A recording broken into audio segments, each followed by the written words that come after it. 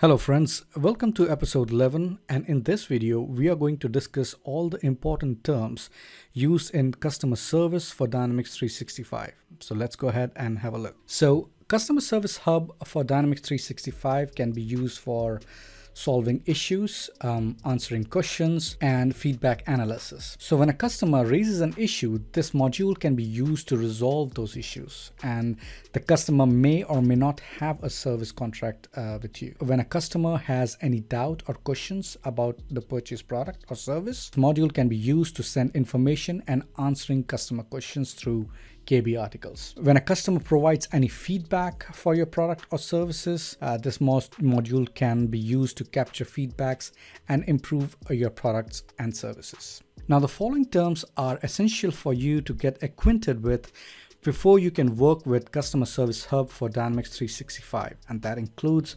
accounts, contacts, cases, activities, queues, KB articles, SLAs, and subject tree. Now, an account is an organization which includes customers or vendors or partners, affiliates, or others.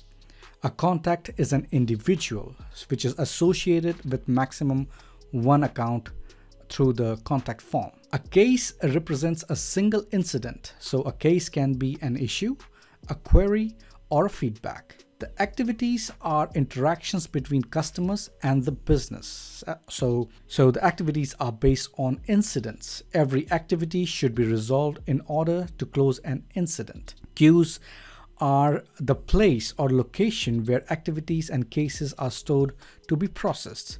Queues are created based on users and teams.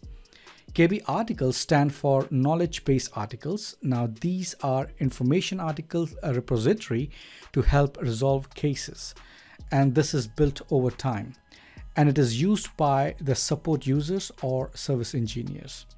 SLA stands for service level agreements.